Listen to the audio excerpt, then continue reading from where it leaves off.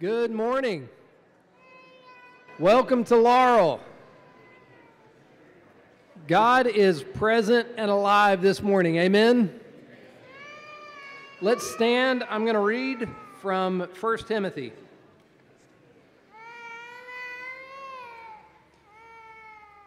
There is one God and one mediator between God and mankind, the man Christ Jesus, who gave himself as a ransom for all people. The God that we serve gave his Son as a ransom for you. And this morning, his call on your life may be to respond to him in some way. This morning, keep your ears open, keep your hearts open. Let's listen for the call of God on our lives. Let's worship together.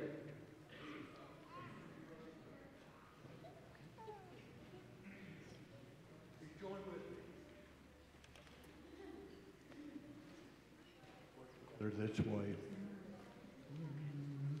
Be thou my vision, O Lord of my heart, nor be all else to me save that thou art.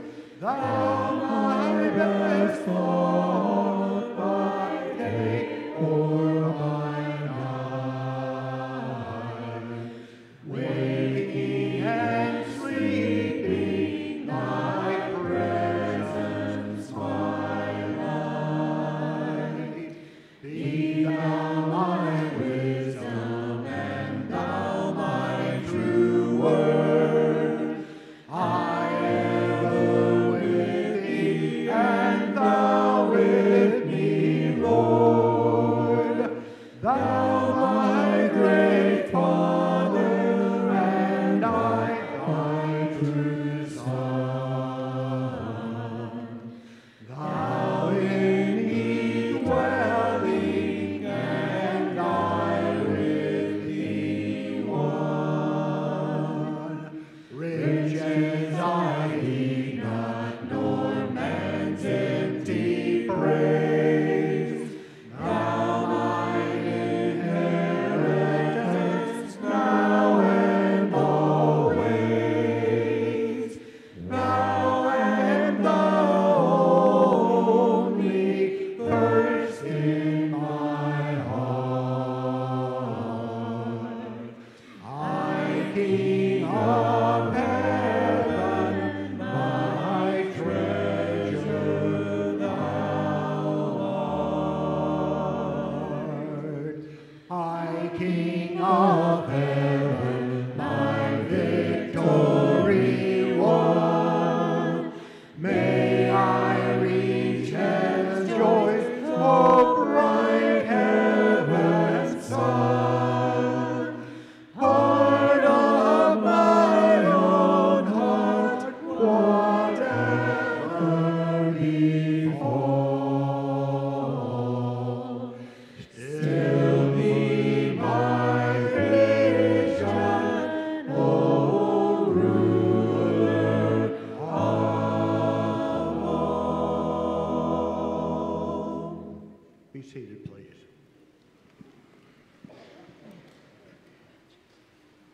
For those that are wondering if I forgot my dentures today,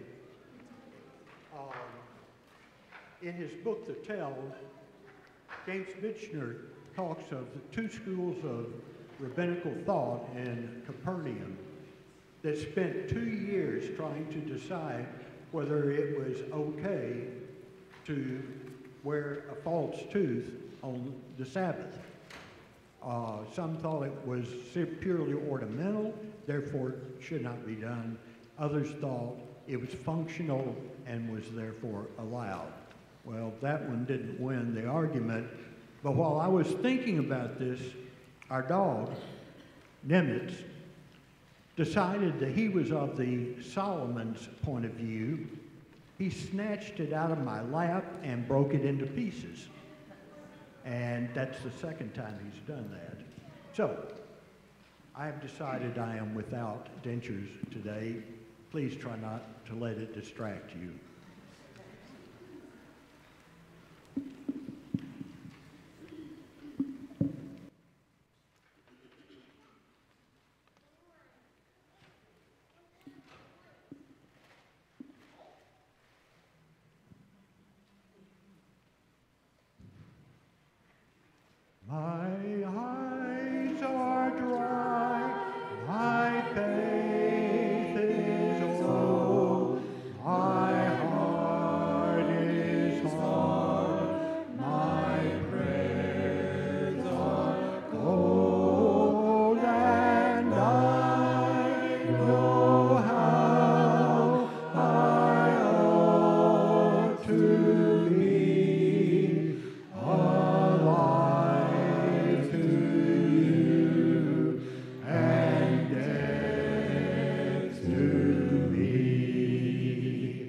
What can be done to an old heart like mine?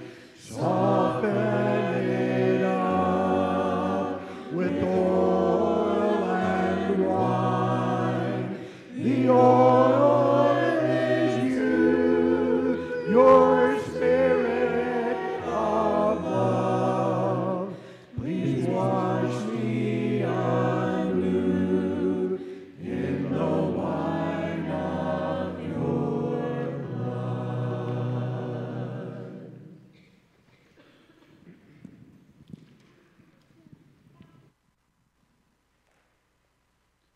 Let us pray. Our Father in heaven, creator and author of life and all that is good, we humbly ask for your presence this morning, not in return for our goodness, but because of your steadfast love and the promises that you've made through your Son, Jesus. As we look around this morning, as we drove in and see the signs of spring all around us and all the beauty, it reminds us of those promises of renewal in this life and the resurrection to come, those promises you've given us. And we acknowledge our unworthiness before you, but we praise you and thank you for loving us anyway. I pray that our worship this morning will bring encouragement to many of us and all of us, especially those that are struggling this morning with illness and other battles and challenges in this world. We pray for a special measure of your Spirit with them. And I pray that as we lean on you, that our worship and our daily walks when we leave here will be a powerful witness to your love and power and wisdom. We ask all this in the name of your Son, Jesus. Amen.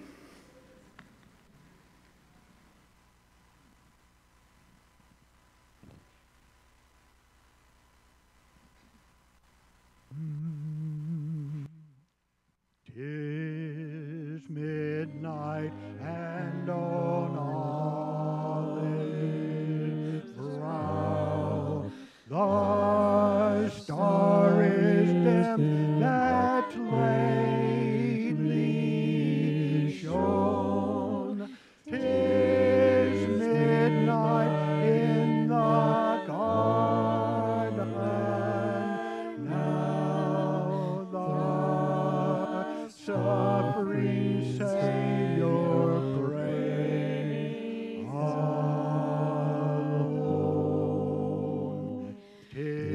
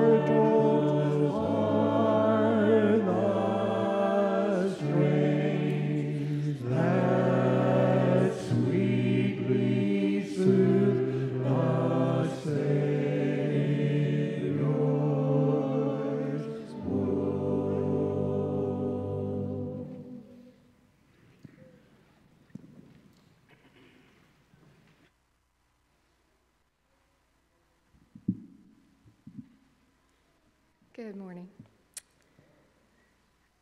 As Easter draws near and we start to focus more intentionally on the death, burial, and resurrection of Christ, we also come face to face with his suffering. And I was reading recently on earthly suffering, and I came across a quote by the evangelist and theologian John Stott, and here's what it reads. "I could never myself believe in God if it were not for the cross. The only God I believe in is the one Nietzsche ridiculed as God on the cross. In the real world of pain, how could one worship a God who was immune to it? I have entered many Buddhist temples in different Asian countries and stood respectfully before the statue of Buddha, his legs crossed, arms folded, eyes closed, a ghost of a smile playing round his mouth, a remote look on his face, detached from the agonies of the world. But each time, after a while, I have to turn away. And in imagination, I have turned instead to that lonely, twisted, tortured figure on the cross, nails through hands and feet, back lacerated, limbs wrenched, brow bleeding from thorn pricks, mouth dry and intolerably thirsty, plunged into God-forsaken darkness. This is the God for me. He laid aside his immunity to pain. He entered our world of flesh and blood, tears and death. He suffered for us. Our sufferings become more manageable in the light of his. There is still a question mark against human suffering, but over it we boldly stamp another mark, the cross that symbolizes divine suffering. Now also in Philippians 1:29 it says, "For you have been given not only the privilege of trusting in Christ, but also the privilege of suffering for him." Jesus came down and suffered in our broken world of shame, pain, the condemned. He mourned, he bled, he fell down, and he died. And on account of that, is our suffering taken away? No. It is that our suffering no longer gazes downward to destruction, hopelessness, and despair. In Christ's sacrifice, our suffering points now upward to the wonder of a God who would not leave us, to the broken chains, and now that we belong to him, the pain of glory not yet fully fulfilled, which we are privileged to share with him. Please join me in thanking him. God, we are just so grateful that we can come to you today, a God that would not leave us alone in our suffering, a God who joined in our suffering, who chose a body that would break and feel pain. God, we know it did not have to be this way, and we thank you that it is. We thank you for the body that we are about to remember, and thank you for your sacrifice.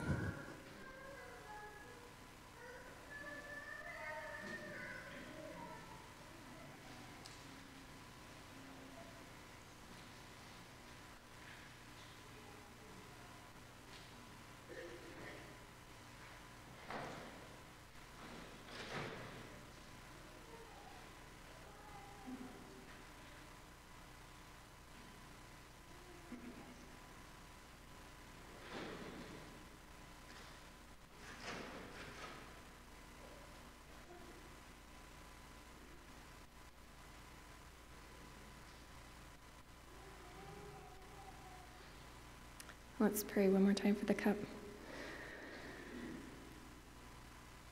Father, your blood was shed for us in a way that you did not have to do it. And we are just so grateful to sit before you today and remember that. God, let us honor it. Let us honor each other and you in the way that we take that. In your name we pray.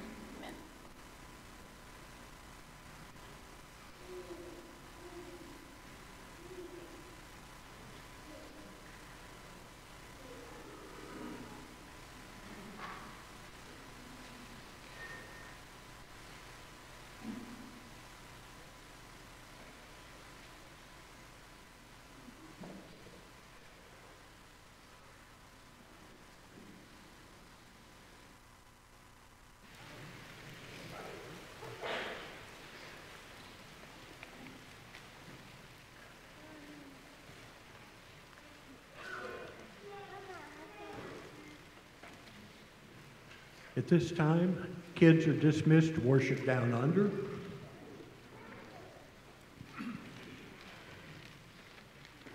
And we are going to sing the following, Just a Closer Walk with Thee.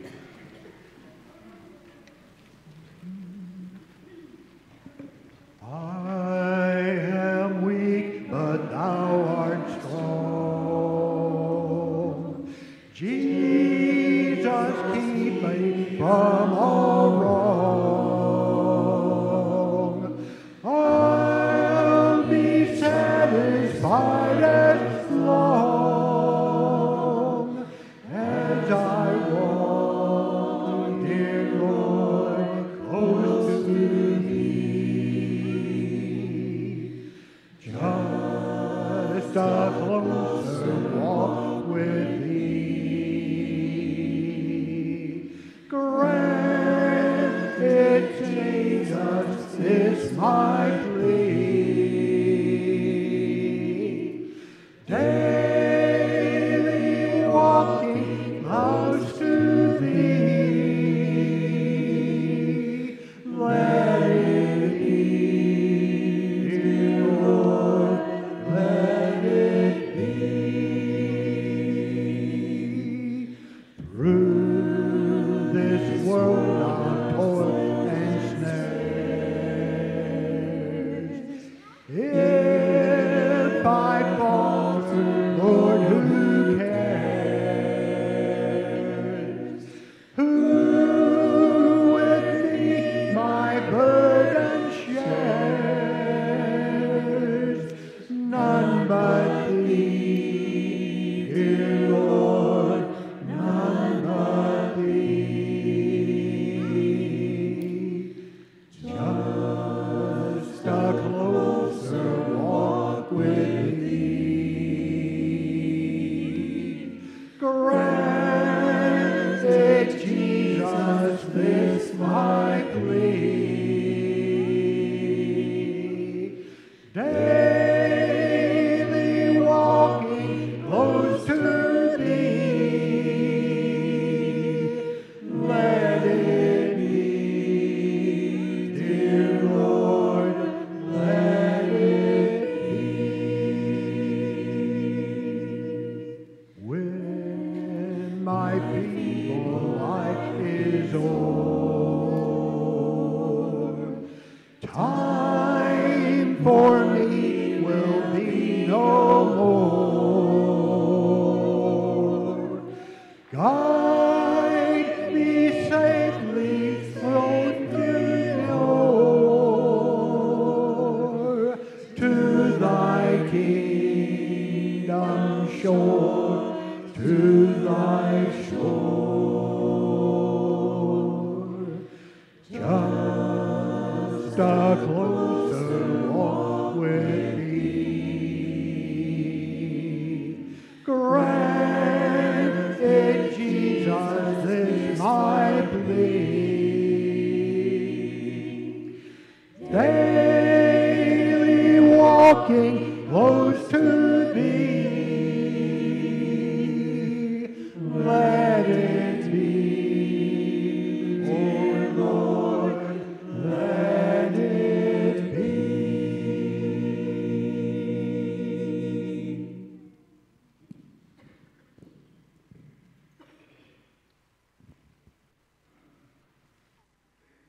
Good morning and welcome to the Laurel Church of Christ. Hopefully this will be a good hour for you to spend to start your week, that you'll be blessed by the things you hear about, by the prayers, by the singing, that this will just be a good experience for you. We hope you'll come back. If you are coming back next Sunday, the Knoxville Marathon will be taking place. And so the way I sort of get it, the best way to get to the church building is you won't be able to get here from the east on Kingston Pike. You'll have to get here from the west, get out at Alcoa Highway on the interstate, or I wouldn't listen to my GPS. I would try to figure this one out on my own. But we might be influenced a little bit by the marathon taking place. The offering basket's going to be passed around. We have a few more announcements to make, and then we'll have a prayer. But in connection with the Knoxville Marathon, it's been a tradition that the Laurel Church, we team up with some of the folks at Hardin Valley, I believe, and we provide a water station down on Cherokee Boulevard. So the runners probably run about 4 or 5 miles by that time. When they get there, they need some encouragement. And so we have a water station that is set up. Get with JT. I believe Mike Farah will be a part of that too. And get with them today. They need to know what volunteers we're going to have from our church who will be a part of that. There's going to be a bridal shower today honoring Mary Beth Nels and Joe Hall. That's going to be in the Laurel Room today at 4 o'clock. From what I understand, guys, it's sort of a disappointment for you, but you are not invited to this particular shower. It is just for our ladies. So anyway, get over it, guys, and maybe next time you'll be invited. Family Fun Day. Are you making an announcement about that today? No, okay. Is Tim making an announcement about that today? But anyway, there's some brochures out there about Family Fun Day. It's going to be this Saturday. Games for the kids, crafts for all ages, Easter egg hunts will be going on. We came last year, and it's just a really good day. So make sure you pick up some information on that. It's also in your family news today. Okay, at this time, we want to give a gift from the Laurel family to Linda Tuxbury. Linda is one of our deaf members here at the church, and she was baptized on March the 5th. And so we have a prayer journal that we want to give to Linda today. And so I'm just going to walk over there and give that to her.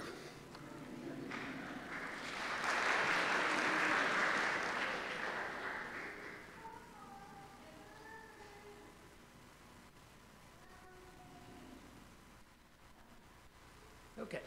We had a couple of special prayer requests that came in for our church this week.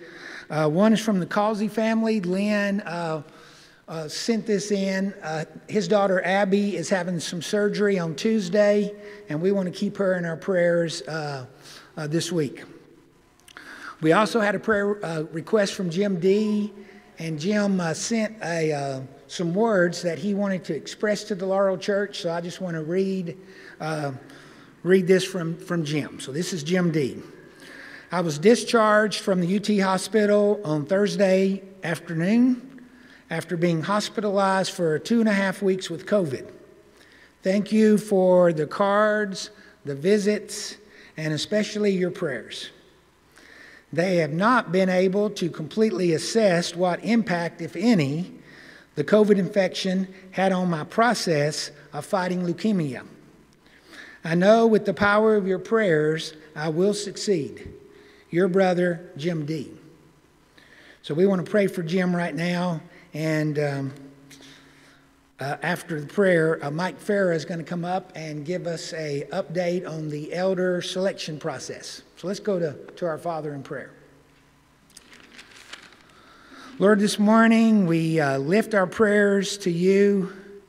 We ask for your healing hand to be on Jim D., our brother. Lord, we also ask for your prayers to be poured out, for our prayers and your blessings to be poured onto Chris Hatchell as he goes through his medical treatments. Lord, there's many others at this church that are going through some difficult situations. We pray for them this morning. We also pray for Abby and that her surgery will be successful on Tuesday. Lord, also we're mindful of the catastrophic tornado events that took place in Mississippi and all the lives that were affected by that. We pray for those people who are hurting, grieving for loss of family members. We pray for those who are on their way to Mississippi to provide help. and just be with everyone involved that are trying to help what took place earlier this week. Lord, this morning we're praying for Jason as he gives us the lesson this morning. We're thankful for Jason and Megan and Maggie, just for that family and all they mean to us here at the church. We're thankful for the kingdom building that's taking place at the Christian Student Center as it reaches out to students on the university campus. Lord, we all have a list of people that we've either written down or that's in our hearts, of people that we love and people that we know that we want them to belong to you. And this morning we lift all the names of those people that are from this congregation and the names that people are thinking about this morning, and we lift those names up to you, Lord.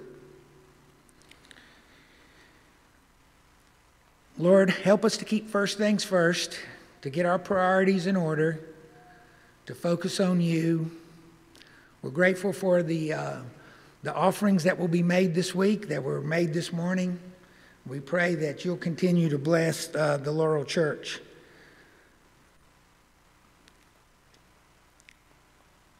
Lord, we also ask for your peace to be upon each person here represented, for the kids who are downstairs and their teachers, that your powerful peace, that is the great enemy of fear and anxiety. Lord, we long for that peace. We long for that relationship with you. And Lord, give us courage to follow you no matter what our situation is, no matter where we find ourselves. Help us to be a spark. Help us to be a flame. Help us to be whatever you need us to be as we try to further your kingdom. Lord, again, thank you for every person here, all the families that are represented.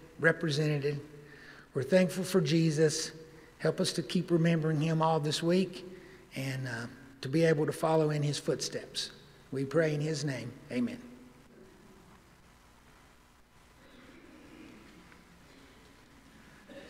Good morning. So our elder selection process continues. We started in the wintertime, and we've now come to the point where through much prayer, we do have candidates to announce to you today. So today I'd like to announce that Wes Milam and Eddie Smith, have agreed to go forward as new elders for Laurel. So part of our process is that for each one of these candidates that wants has a desire to move forward and become an elder, we have a questionnaire for them, and we ask them to fill it out. So they've been working on this and praying about this for the last 2 weeks. We have copies of those questionnaires filled out in the lobby. You'll find them on the little tables outside where we normally have the bulletins. So please, one per family, because we have a limited number of these, but please, one per family per candidate. Pick those up, read those, pray over this decision, their decision, pray about your decision whether to affirm these candidates or not. And next week we will have affirmation and reaffirmation forms out in the lobby for everyone to pick up and fill out. Speaking of reaffirmation, we've also talked to the elders that we currently have, and of the elders that are currently serving, Joe Dernan, Gary Guyette, Anthony Fuller, Larry Ray, Bill Troxler, and John Waters have all agreed to continue serving as elders. So on our affirmation, reaffirmation form, there will be a place for you to affirm each one of these men. Please take the questionnaire and prayerfully consider your answers for next week. Thank you.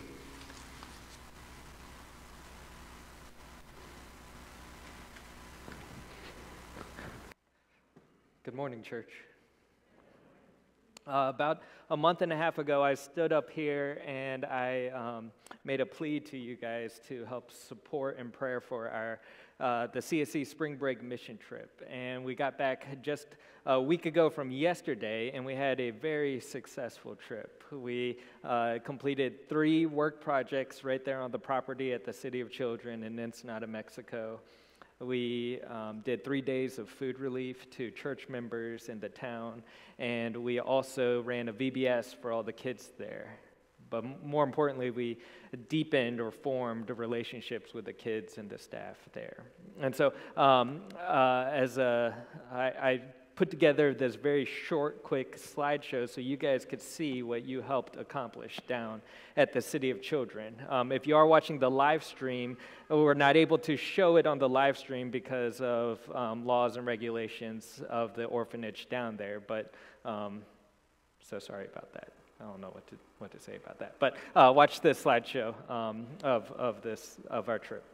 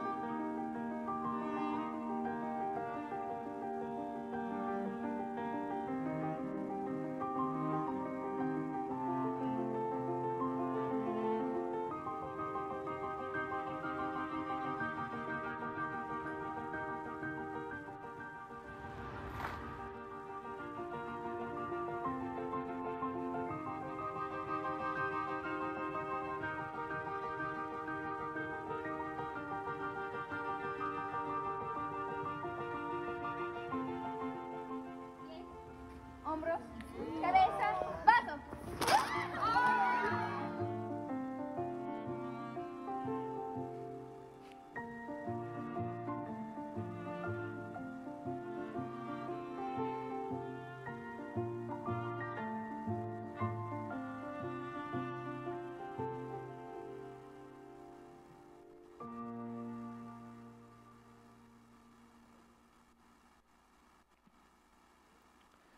So the City of Children is a very special place, and I am thankful for you guys, the congregation, for helping support us going down there and serving down there a couple of weeks ago.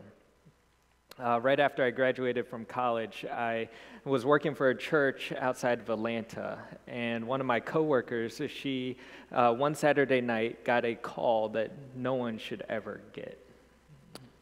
Her husband worked night shifts, and she got a call that her husband got into a motorcycle accident on the way home from work and passed on the side of the road. And the days leading up to the funeral, it came out that shortly before his passing, he had written this blog post with the letters to his wife and to his kids in case of his passing. And in this post and these letters, he wrote his wishes and his desires for them. And he wrote about the wisdom that he wished to impart to them. And while he didn't know that the Lord was going to call him home so soon after he wrote these words, you could tell that he had put his heart and soul into these letters. And I'm sure that these letters became like gold to his family members that have gone back and read them multiple times since that tragic night. And it's that same sense and that same feeling that we get from this letter from Paul to Timothy. And so if you have your Bibles, we're going to be studying 2 Timothy for the next couple of weeks, today and next week. And so starting in verse 2 Timothy chapter 1, verse 1, it says, Paul, an apostle of Christ Jesus, by the will of God, according to the promise of the life that is in Christ Jesus, to Timothy, my beloved child, grace, mercy, and peace from God the Father and Christ Jesus, our Lord. Paul is in prison in Rome when he wrote this letter in 67 AD. And historians get that because Paul was persecuted and martyred right before Nero's death. And Nero, he died in the summer of 68 AD. And we learn later on in this letter that it was before winter. And so that would put this letter sometime in probably the third quarter of 67 AD. And this was Paul's final letter before his death. And even though Titus comes after 2 Timothy in your Bibles, right? This is his final letter. And the reason for that is because our Christian forefathers, when they were assembling the canon of Scripture, right, they didn't arrange the letters chronologically by when they were written, but rather by length. And so that is why 2 Timothy was Paul's final letter, even though Titus comes after it. But Paul knew that his death was imminent in this letter. And you can sense that personal nature and that feel from Paul in this letter.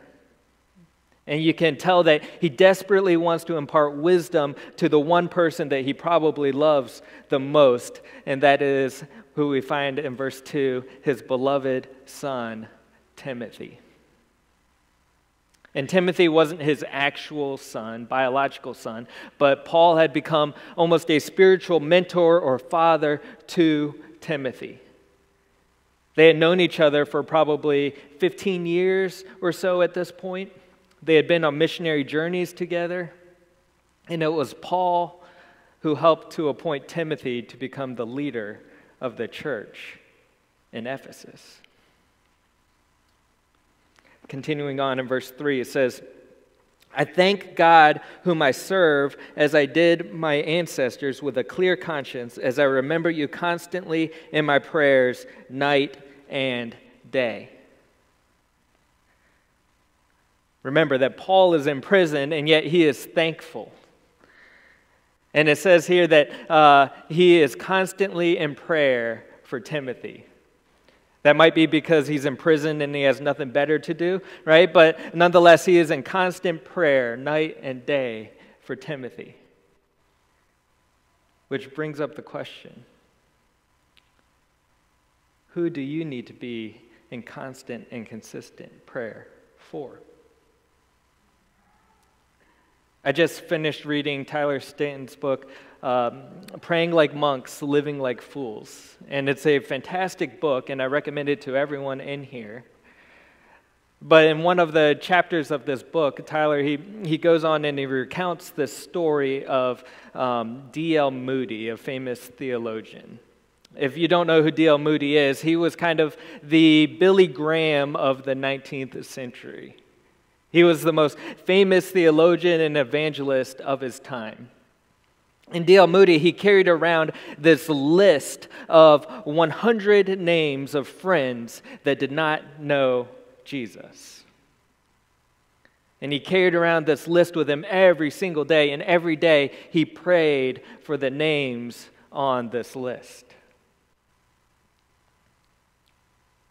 And at the time of D.L. Moody's death, 96 of the names had been crossed off because they had started a relationship with Jesus.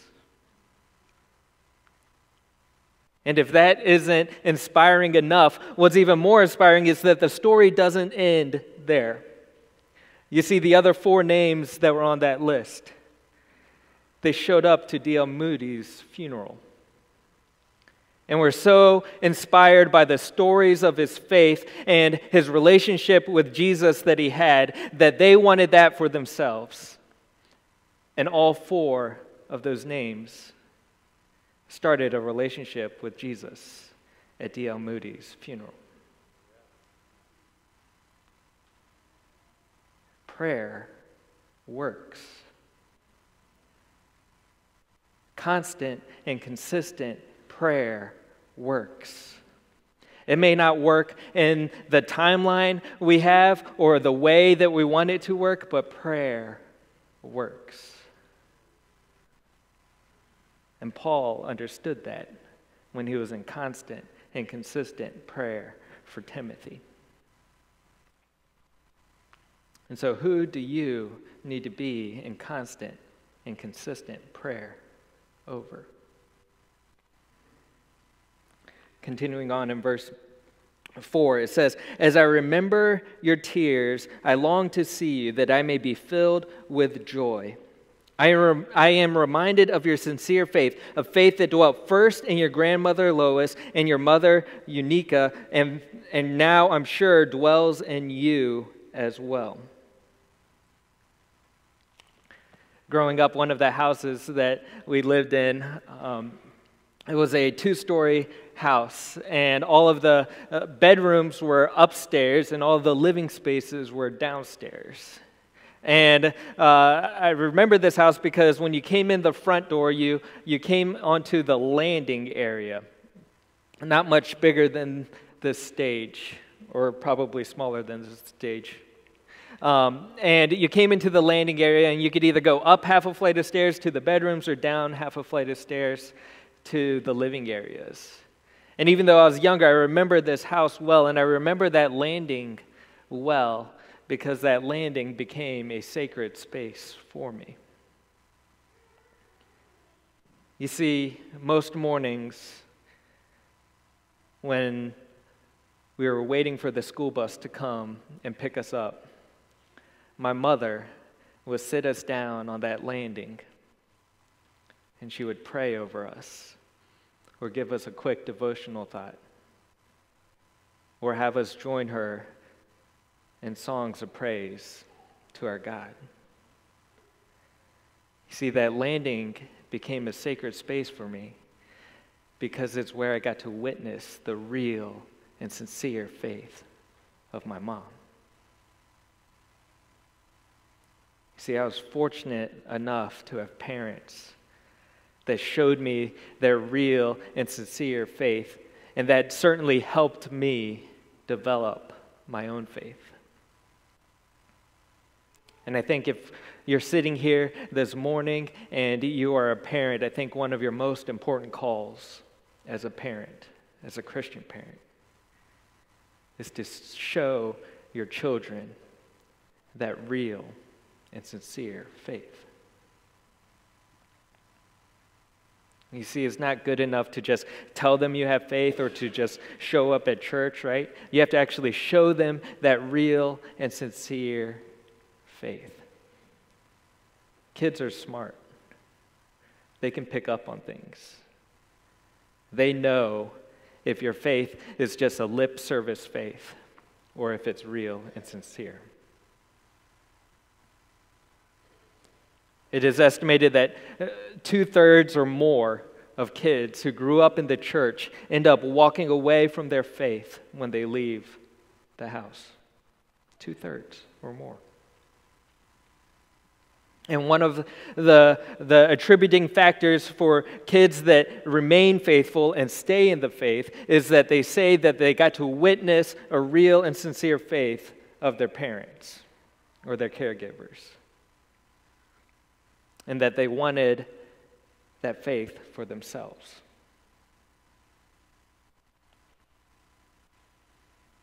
And so if you're here this morning and you're a parent, show your kids that real and sincere faith.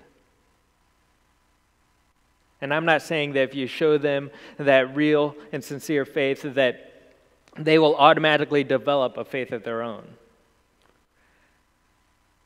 Faith isn't inherited. That's not the way faith works. In fact, I know many people who I look up to that have great faith, that have many prodigal sons and daughters who they are hoping and praying will come back and either start or renew a relationship with Christ.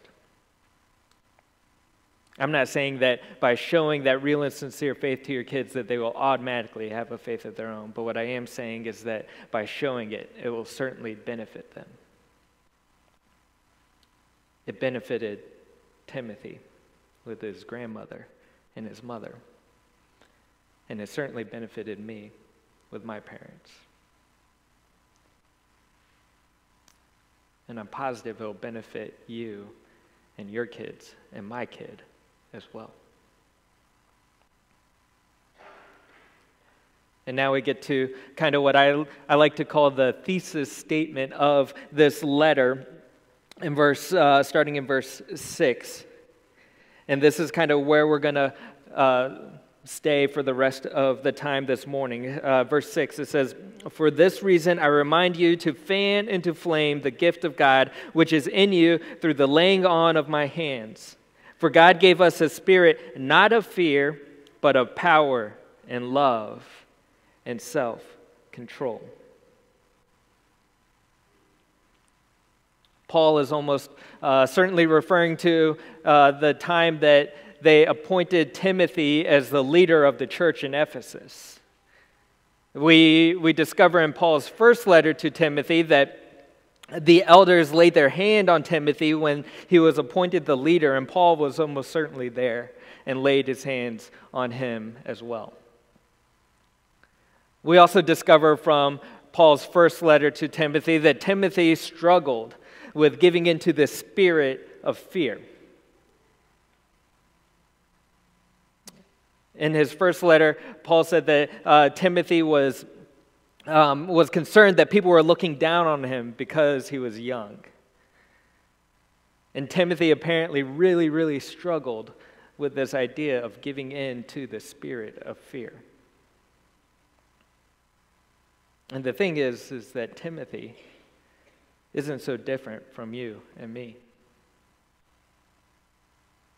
If I were to be completely honest with you, this is something that I struggle with on a weekly, almost daily basis. I struggle with imposter syndrome, thinking that I'm not good enough, that I'm not spiritual enough, that I sin too much. I think that I'm not talented enough, or I'm not a good enough leader, or I'm not wise enough, or I'm not a good enough speaker. I think that I'm not a good enough husband or a father.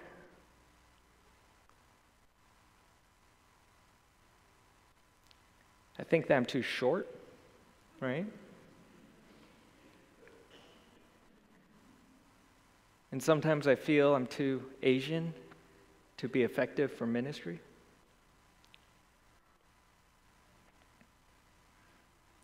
And the truth is that I bet everyone in here, or most everyone in here, has felt similar thoughts or do feel similar thoughts in their own lives as well. That you don't have the spiritual gifts to be useful to God. That you're not spiritual enough, or you sin too much, or you're not good enough, or you're not rich enough, or you don't know the right people. See, we all have fears and weaknesses that prevent us from participating in kingdom work that God desires for us. We all have fears and weaknesses that prevent us from participating in kingdom work that God desires for us. When I was working for that same church in Atlanta, there was a period of probably like a week or a month where I felt this tug and this calling from the Holy Spirit. And this is going to sound a little strange, but I felt this tug and call to pick up everything and move to Las Vegas and join God in His kingdom work there. And I used all these excuses. I was right out of college, and so like Timothy, I used the excuse that I was too young, that I didn't have enough experience, that I didn't know anything about planting a church. I was broke. I was right out of college and working for a church, right? I had no money. I used that excuse as well. I used the excuse that I didn't know anyone in Las Vegas. I think at that point I had never even been there. And I used all these excuses that prevented me from joining God in His kingdom work in Las Vegas. And while I'm thankful for the work that God has called me to now, sometimes I still wonder if instead of college students, I'd be ministering to crack addicts. Instead of Tennessee fans, Texas Hold'em players. And instead of ministering to sororities and fraternities, ministering to strippers and prostitutes. You see, we all have fears and weaknesses that prevent us from participating in kingdom work that God desires for us. Corrie ten Boom, the famous Holocaust survivor who forgave her guards that beat her and imprisoned her. She has this quote about worry and fear, and it says, "Worry is a cycle of inefficient thoughts whirling around a center of fear." And that is so true, isn't it? But the thing is that we shouldn't let worry and fear and our weaknesses be a source of our fear, right? You see, God has a history of using weaknesses for His glory. Our weaknesses, His power is perfected in our weakness. You see, Abraham and Sarah, they were 190 years old when they had their promised child, Isaac, way past the age of childbearing. Moses, he had a speech impediment, and yet he was called upon by God to stand up to Pharaoh and Egypt and lead his people out of slavery. David was the least, even in his own family. And yet he defeated the Philistines and their warrior, Goliath. Peter denied Christ to avoid persecution. And yet he became the cornerstone of the church. Christ, his body hanging on the cross, bloodied and broken and dead, defeated sin and death. Paul, he persecuted Christians who followed the resurrected Jesus. He persecuted them, and yet he became the greatest church planter and evangelist the world has ever seen. And we read here, even Timothy fears because of his age and how young he was, and all of his weaknesses, was the leader of one of the most influential churches of the time in Ephesus. And we read in these verses that is what how God used Timothy, even with a spark, not even a full-on flame. Imagine how God could have used a full flame in Timothy.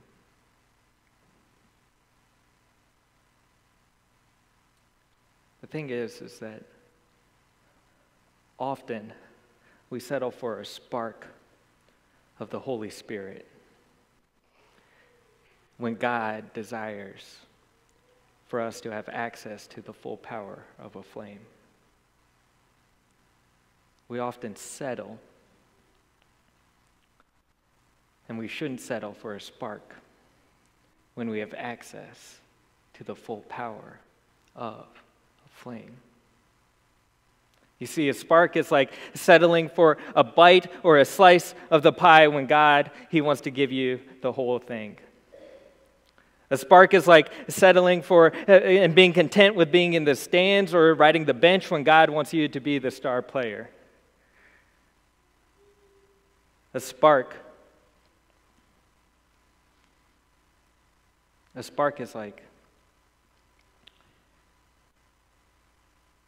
accepting Christ's forgiveness of your sin, but a flame is being able to conquer that sin in your life today.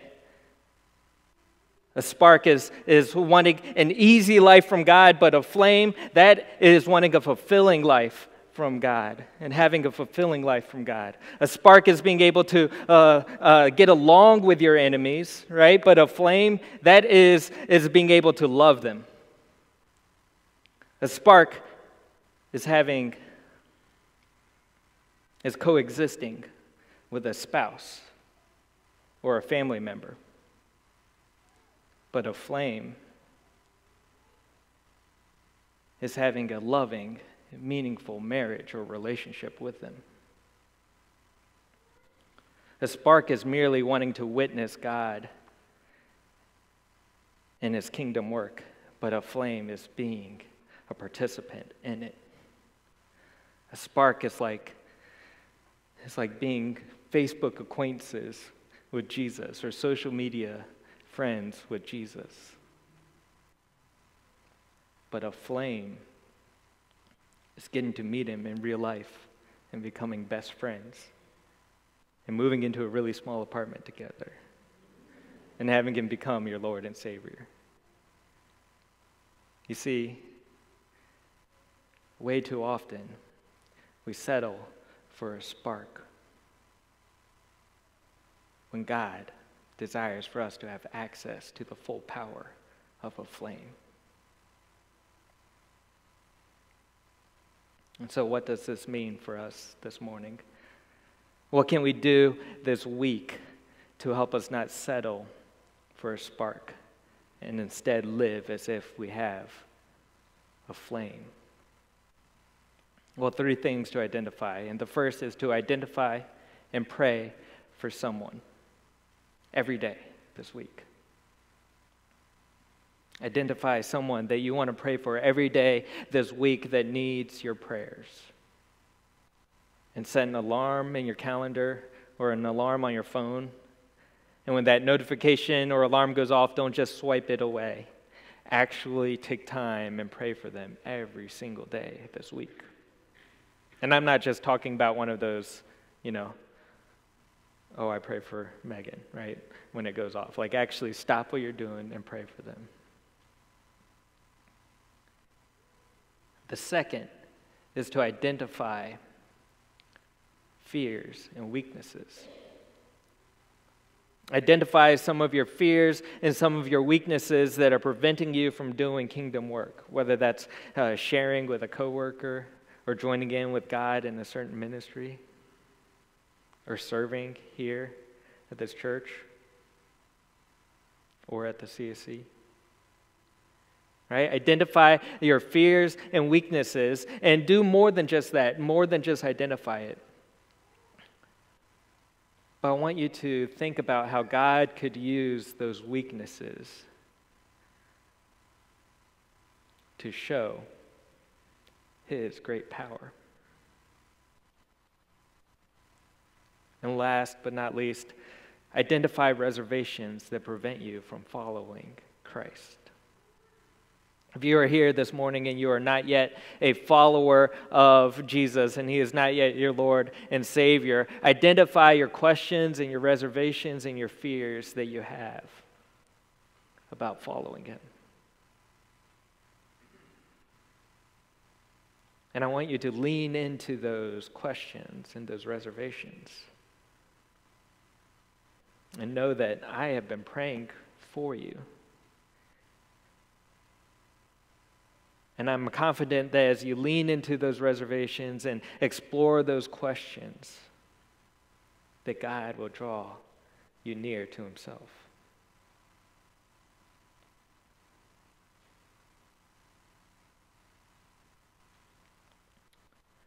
And so, if you are here this morning and you haven't made that commitment to Christ and to have him as your Lord and Savior, and you want access to the Holy Spirit, this flame that we are talking about, there's nothing more than I would love to do than tell you how to make that happen.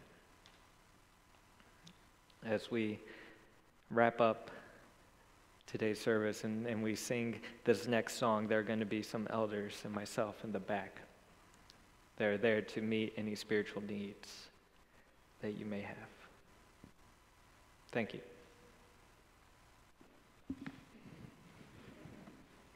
Will you please stand? He leadeth me, O blessed thought, O words with heavenly comfort fraught. Whate'er I do, where'er I be, still 'tis God's hand that leadeth me. He leadeth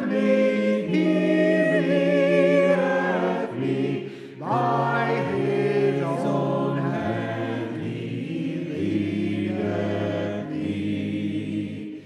His faithful follower I would be, for by his hand he leadeth me.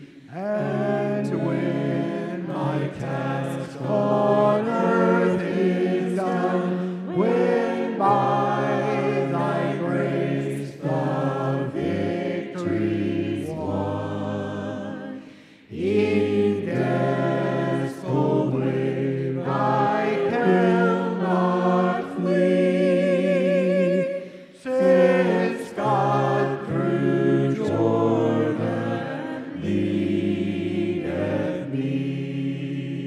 He leadeth me by his own hand. He leadeth me. His faithful follower I would be, for by his hand he leadeth me. Thank you so much for being here this morning. Is there anything that you'd like to add? We'll leave with one of the most comforting and soothing songs I know to start a new week with. There is a balm.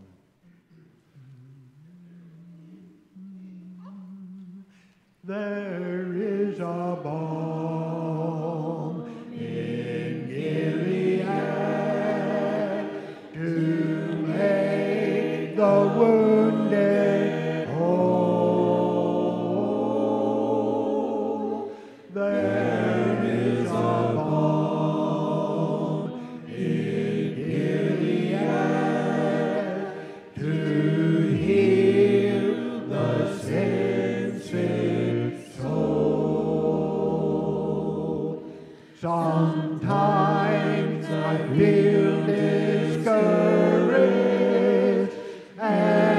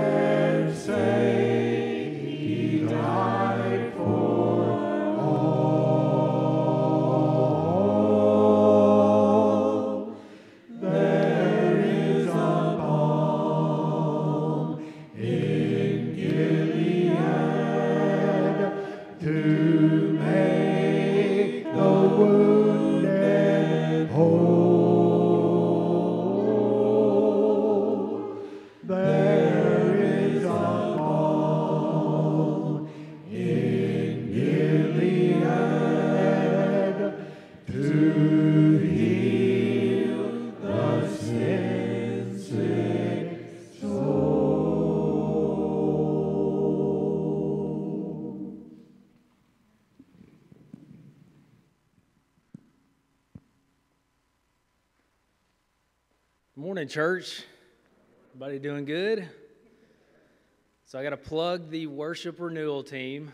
We've been at work for the past month or two, developing some stuff, and really want your feedback. We got about a week left, so I asked the lead a closing prayer so I can plug this. So it's in your bulletin. It's out front.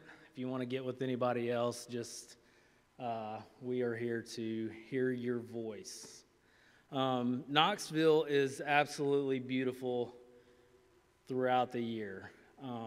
Christ has done wonders for allowing us to meet on Sundays to see this rejuvenation that we get to go into the week. In Knoxville being a 5 or 6 season city, we get to see this rejuvenation a couple of times this spring. So I'm very thankful for that, and I get to spend this time with you guys each Sunday morning, which is meaningful. And over the past couple of weeks, I've gotten to know a lot of you through this worship renewal coordination, and it never gets uncomfortable standing up here in front of the large group. So weaknesses, right? We all have them. This is one of mine, but if I can do kingdom work by getting up here and showing that it can be done, that's amen. Thank you, God. Would you pray with me? Father, I'd like to thank you for this time we are given to spend worshiping you. Each Sunday reminds us of the gift of Jesus that you have given to each one of us. And it is our duty to go out into this world now and be a reflection of that gift and promise of eternal life with you. I ask that you go out into this world before us now and set our path. Allow us to see what it is you would have us do. I ask that while we seek you, that you protect us from this world. Take those worries and our weaknesses and use them for your glory. And finally, give your people peace and hope in times of trials. I ask through Jesus all of this. Amen.